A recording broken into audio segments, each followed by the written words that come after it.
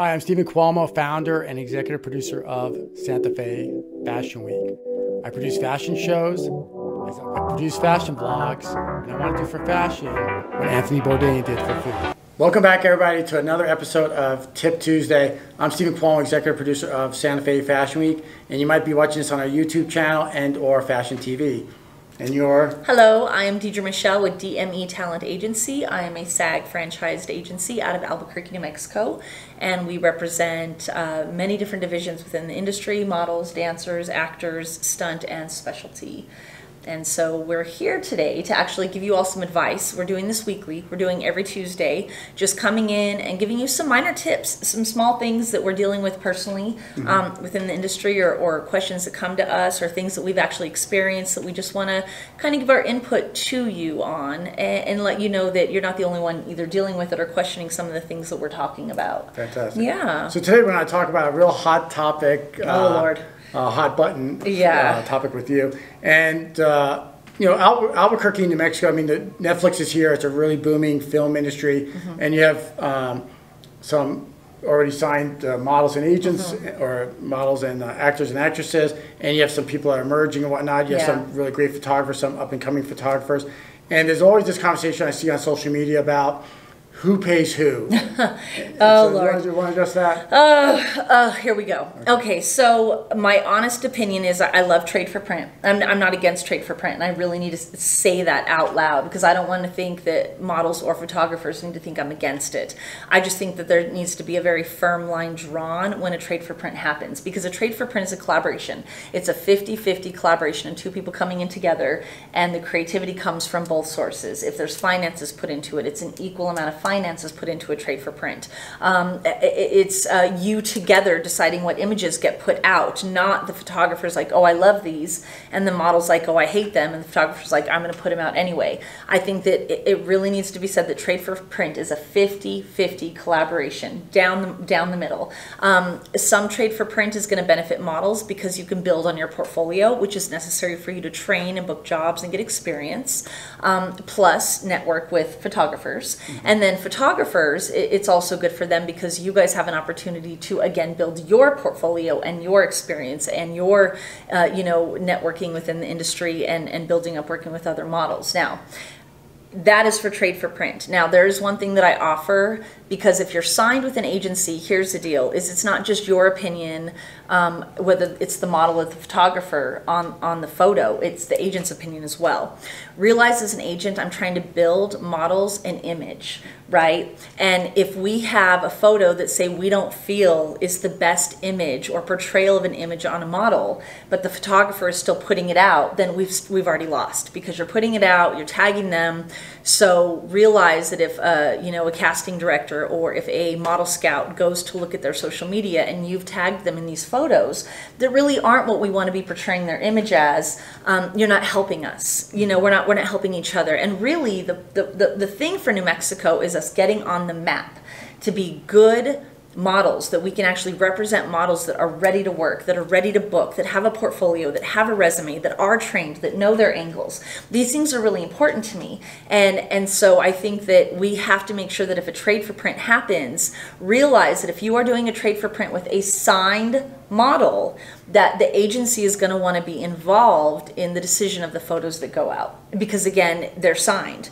If you don't want to have to deal with that, then you need to do work with models that are not signed, so that you don't have that third opinion. But if they're signed with me, you better believe my opinion is involved, because also remember, my name, my logo, my image is all over that model's social media. So if you put out a photo that we don't agree on, and you tag that model, and then somebody goes to that model's page, and then there's my logo all over it. So that makes it look like I'm supporting this not standard level of what we're trying to make the world see New Mexico as. And we're trying to push that New Mexico has good models. And if we're putting out mediocre photos, which happens, honest to God, guys, if you take 100 pictures, I pick two.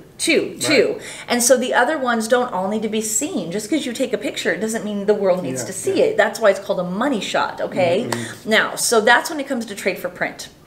Now, when we get into whether you pay a model or you pay a photographer, models, you've got to get out of this phase of thinking that you don't need to pay for your pictures. You need to realize that as a standard in LA, $500 is a minimum just for a sitting. Not even to get any of your pictures back, but just for the sitting itself.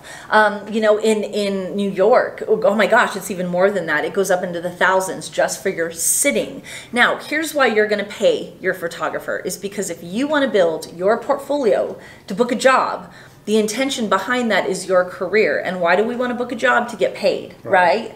Now, if you're wanting your portfolio to be so good that you're booking jobs, you need to be paying for that to happen. So if you go to a photographer and you're like, oh my gosh, this photographer is amazing, they're going to help me make it big, then that means that you are going to them and you are asking to hire them for their services for what they're going to do for you. You need to pay them for that, okay? You need to pay them. Now, photographers, same thing. Say you want to use a model's image to advertise your next set of photo prices, right? So you're going to use that model so that you can make money. You need to be paying that model. So understand, like, I feel like if the model is using the photographer to build their portfolio, they need to pay for it.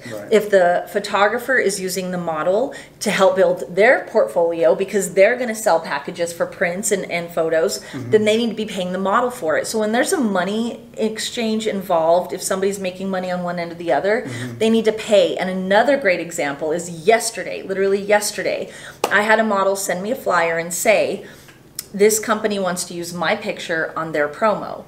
And it very clearly stated on the promo that they were charging for their next summer session of things. And so I told this model, I said, so you realize that you are now being used as the promotional factor for this company to make money. And he said, oh my God, but my pictures are going to be all over Santa Fe. And I said, right, but at what point do we let them know you're going to be making money off of getting people's attention to come to your photo session, and you're using this model's image to make that money? You need to pay that model. You know, and he was very uncomfortable because I feel like he was like, well, I've got a relationship with them, right, which is fine, but this is business.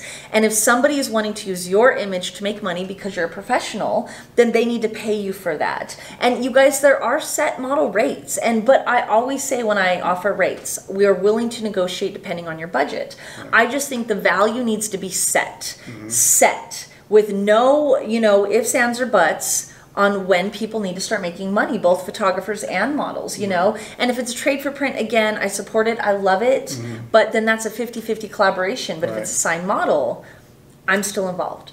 And so, yeah, it's hard. And I also, you know, I offer a contract release to photographers when we do a photo shoot, and it's scared a couple of them. And what I want to say is I'm not trying to take away your ownership of the photo, but what I am trying to do is raise the level and the standard. And I feel like if it's a signed model that you're working with, I'm going to be involved in the photos that get chosen because we're building an image.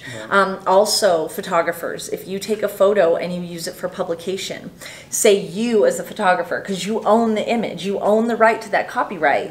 If you take that picture and you submit it and it gets published and that publication pays, that agreement that I'm offering is also stating that that model is going to make 50% of that payout. As they should. As they should, exactly. But also realize that that agreement also states that you are being protected as a photographer, that I'm going to take those pictures and I'm going to use them for their portfolio, for the website, and for social media. So, you know, if I decide to put your picture up on, you know, a huge billboard on the freeway, I'm not going to just do that. So the contract protects both the model, the agent, and the photographer. And I feel like New Mexico is not used to having to deal with signed models, but everybody's complaining because how come nobody's paying attention to us? Because we're not elevating our standard. We're not rising to this level, and we have to rise to the level. We have to make sure that photos are getting approved before they get put out. If it's an agency model, that models are getting paid if you're using it for promotional factors, and that photographers are getting it paid if models are needing that for their portfolio to book a job.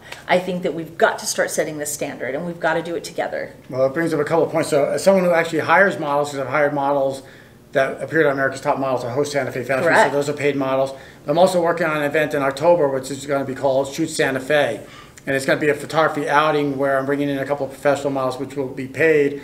And so as someone who's hiring a model, and they're actually going to come from out of state, is I'm looking at their Instagram feed, so I'm looking at the quality of their photos, but I'm also looking at their social media following, because part of having this photography outing is the models are going to help draw the professional photographers. Right, so they're going to be really great models and on their game. The photographers are actually going to want to pay the fee to come shoot these models because someone have to pay the models. And remember, it's a Hallmark that was on Project Runway as a designer during the Balloon Fiesta. But again, as someone who's actually paying money for the services that you offer, providing models for events and whatnot, is I'm looking at the quality of their photos and their Instagram following, how they respond to different people. So again, it all comes full circle, and I'm deciding my budget on which model would I hire. This one's got 500 followers on Instagram. This one's got 50,000 followers. And you guys, and it makes a difference. And it's unfortunate. I'm not a huge fan of social media, and anybody knows me knows that. But it is true. If you've got a certain amount of followers, then a project is going to want to capitalize on that. Right. So if you bring them in and you say, okay, we're going to book you on this job, and if we book you on this job and you promote yourself, now your 5,000 people are now seeing that you booked, and now you're getting this. So yeah, they're an advertising revenue for. They're an advertising. But then also I think, remember, models, if you are being looked at to book a job professionally and get paid for it, then that also means that you weighs into it. Yeah, but you also need to be trained. Yeah. You need to know your poses. You need to know, how to show up and deliver immediately. You need to be a professional model. You need to have a portfolio, a resume, experience. If you're expected to get paid for jobs, you need to be pushing yourself as a professional model, which does not mean you can just take a good selfie. That's great. And we've talked about that before. So with that said, I'm going to put a link to the video we did about America's Top Model, because we actually addressed training. We full on talked about what models should be doing to train and prep for being booked out for a job and hired for a job. And again, New Mexico, we've got to raise our level. Is that if we want people to notice us, we want people to start booking us, then we have to start pushing ourselves as professionals, not as amateur models that just like to get in front of the camera. Well said. Well, thanks for taking time out of your busy day. Oh, absolutely. She's got this Monday, or we're filming for Tuesday. Yeah. But her phone's blowing up. Going crazy. Yeah, we're going crazy. So thanks for tuning in to Tip Tuesday, and we'll see you next week. Tip Tuesday. Ciao.